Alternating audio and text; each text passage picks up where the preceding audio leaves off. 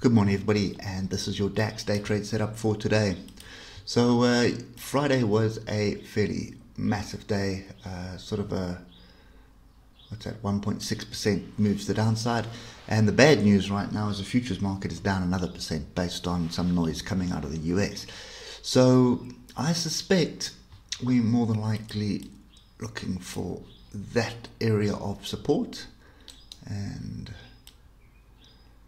that's 2% down.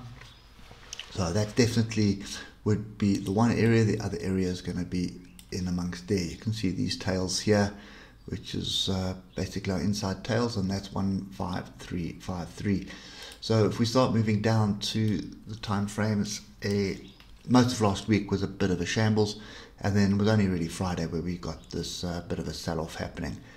So for me at the moment, definitely looking like a half decent retracement right now.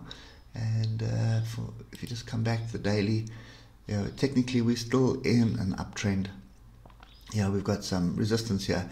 We start dropping below this area here, and there's my inside tail there. So we start dropping below 14,831, then you are looking at a move down to 14,139, and obviously 1400 being a round number, and there is a gap down there. There's a gap down there. That would be, well, there's a couple of gaps down there actually.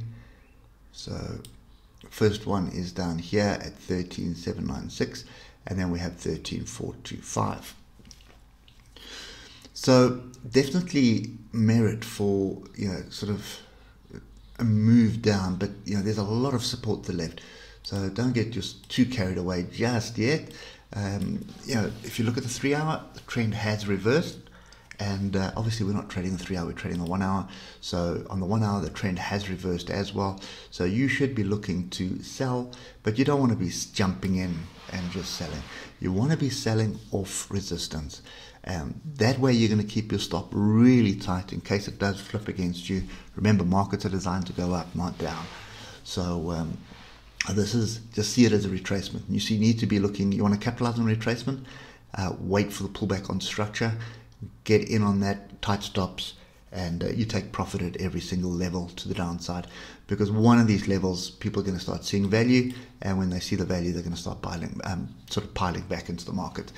So we've also got the Feds coming out later this week, Wednesday, so expect more volatility. I suspect we're going to have a little bit of a strong move to the downside, probably big gap down today, and then a bit of a range. I don't see any catalyst that's going to drive us to the upside. And looking at the forex markets, the dollar is looking really strong as well, which is going to impact this market.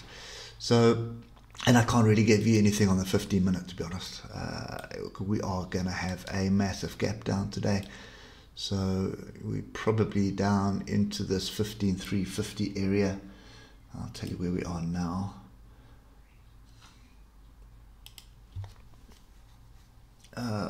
We are currently sitting at 15,338, so we are 1% down.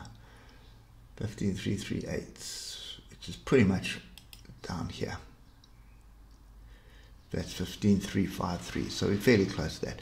So 15,338 is where we are right now, and I suspect we're going to drop a little bit more.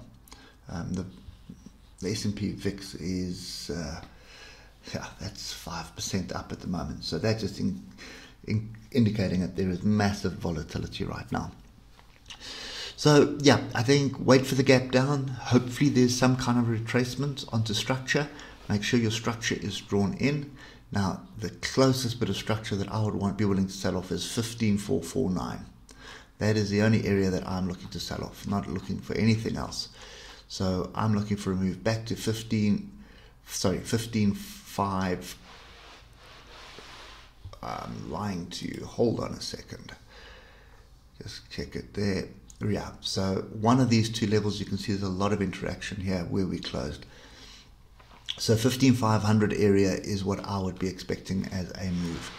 So this is definitely something which I'd pay attention to, 15,550, and then obviously 15,500 would be the other one.